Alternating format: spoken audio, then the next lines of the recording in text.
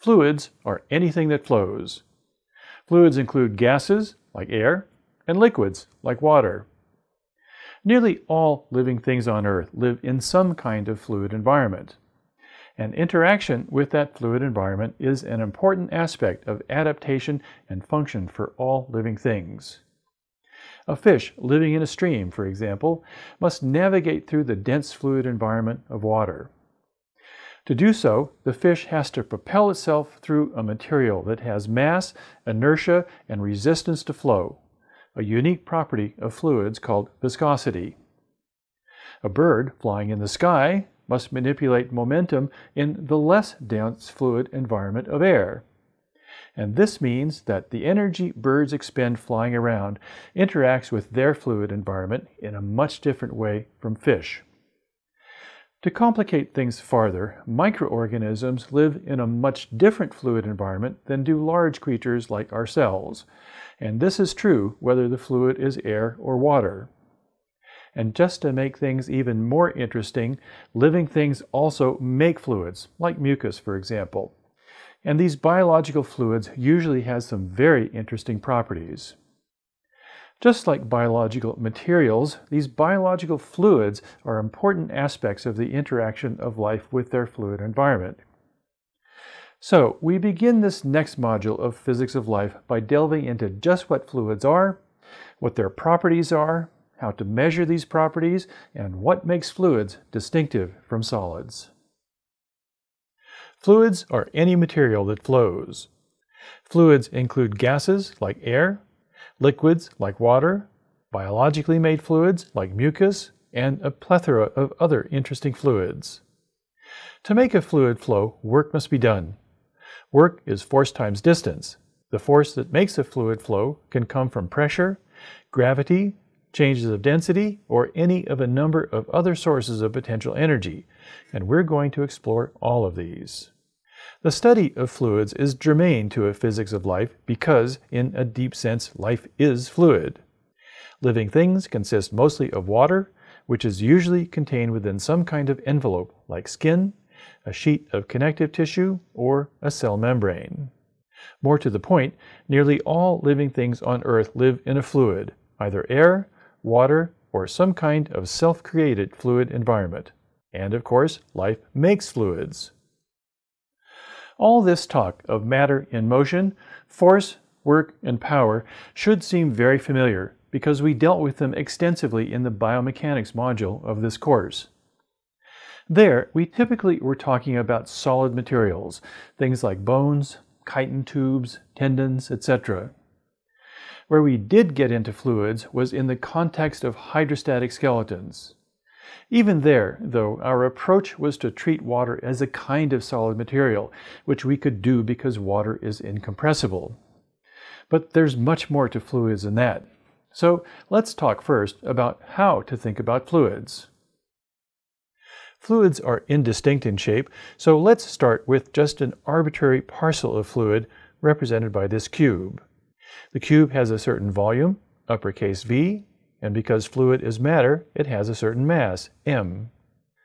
Now imagine this parcel of fluid being put into motion at some velocity, lowercase v. Because the parcel of fluid is matter in motion, it has a certain momentum, given by this equation, where momentum, p, is equal to the mass times the velocity. Because fluids are indistinct, however, we have to recast this a little bit. Rather than the parcel having mass, we rather speak in terms of the fluid's density, ρ, which is the mass divided by the volume. Fluids cannot really be divided into nice discrete parcels, as we're doing here. We'll be speaking in terms of parcels anyway, just because it makes it conceptually easier to illustrate some important things about fluids. But we have to remember that density rather than mass is the important property here. Momentum, therefore, is no longer the product of mass and velocity, but now the product of density and velocity. Because fluids are indistinct, any parcel of fluid cannot exist independently of the rest of the fluid. One parcel, shown here in orange, will be adjacent to another parcel outlined here in blue. Because the parcels are independent of one another, the orange parcel might be traveling at a certain velocity, while the blue parcel might be traveling at a slower velocity. This means there'll be a momentum difference between the two parcels. The momentum of the parcel in orange will be greater than the momentum of the parcel in blue, simply because the parcel in orange is traveling at a faster velocity. This relative motion, the differential in velocity, dv, is a kind of motion known as shear. We'll be talking a lot about shear. When you have shear motion between adjacent parcels of fluid, there will be a certain friction between the two, and this will result in a transfer of momentum from the faster moving parcel to the slower moving parcel.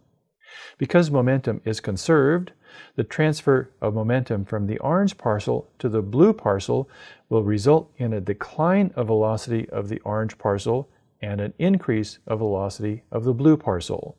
This transfer of momentum, dP, is the essence of another important property of fluids, namely viscosity. Before going on, I want to reiterate an important point.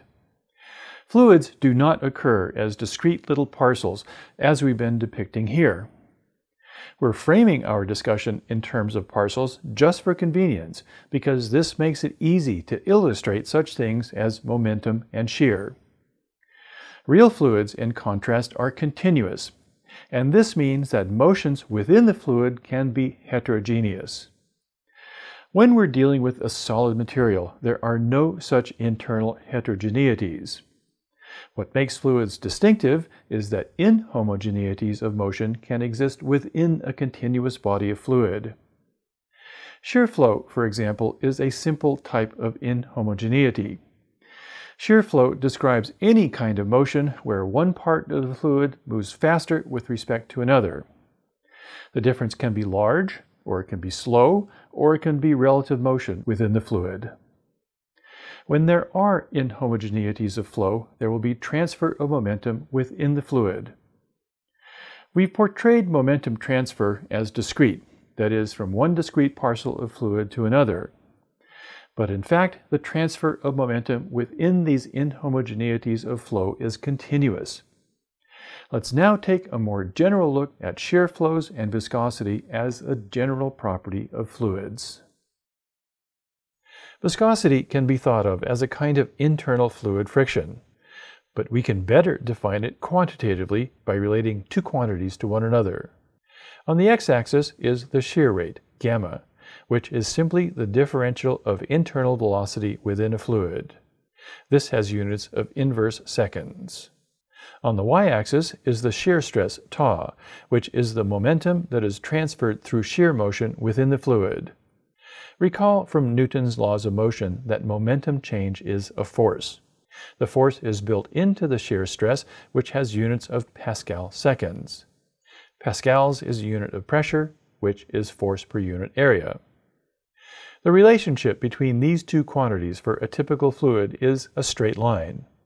This means that increasing shear rate transfers more momentum through the fluid. The slope is the differential of shear stress over the differential of shear rate. This slope defines the fluid's viscosity. If this is looking familiar, it should. This graph is the fluid analog of the stress-strain curve for solid materials, which you'll recall from biomechanics plots stress versus dimensionless strain. The slope of the line in that instance represents the elastic modulus of the material. The slope of the line in the shear stress-shear rate curve represents the fluid's viscosity. Viscosity varies between different fluids. A steeper slope, which indicates a higher rate of momentum transfer, signifies a higher viscosity fluid. Let's put some numbers to this. The viscosity of water is about 1 millipascal second. Honey, for example, is a high viscosity fluid with viscosity of 2 to 10 Pascal seconds, roughly 3 to 4 orders of magnitude more viscous.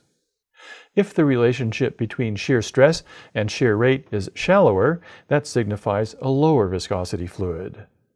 Air, for example, has a viscosity of about 20 micropascal seconds, roughly 3 orders of magnitude smaller than water's. If the curve is linear, this signifies a type of fluid known as a Newtonian fluid. The Newtonian fluid is the fluid analog of the Hookean material for solid materials. Remember from our discussions of the stress-strain curve that solids can be non-Hookean in their behaviors. That is to say that the stress-strain curve need not be linear. The elastic modulus can vary with strain. Similarly, fluids can be non-Newtonian, and they are signified in the same way, that is, with the shear stress shear rate curve. As a point of reference, a Newtonian fluid is one in which the slope of the shear stress shear rate curve is linear. That is to say, the viscosity is constant over all shear rates. A non-Newtonian fluid, by implication, does not have a constant viscosity over all shear rates. One type of non-Newtonian behavior is described as shear thinning. In this instance, the viscosity is high at low shear rates, as indicated by the steep slope at low shear rates, and lessens as the shear rate gets higher, again indicated by the shallowing slope at higher shear rates. In contrast, shear thickening fluids exhibit low viscosity at small shear rates and become more viscous at higher shear rates, again indicated by the increasing slope of the shear stress shear rate curve at higher shear rates. There is also an unusual type of non-Newtonian fluid known as plastic fluids, also sometimes called viscoelastic fluids.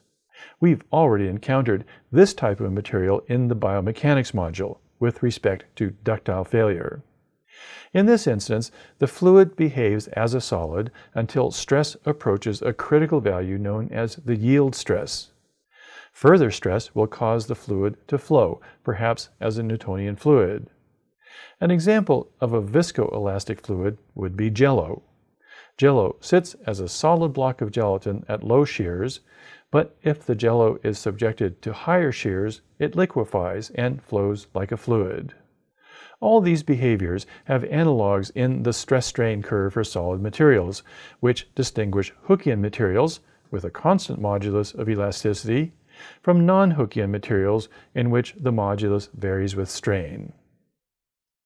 Viscosity is a specific property of materials that flow, that is, fluids. Even though we can conceive of viscosity as a kind of fluid friction, viscosity really is a means whereby momentum flows within fluids in which there are inhomogeneities of flow velocity. Because momentum is a conserved quantity, we can begin to approach fluid flow as a phenomenon of energetics. As we've already done many times already in this class, we try to bring our analysis to a point where we can apply conservation of energy principles. It's also important to realize that viscosity is a property of fluid materials. What viscosity does, that is, transfers momentum throughout fluids, only happens in a regime of shear flow, and that is when there are gradients in velocity within the fluid.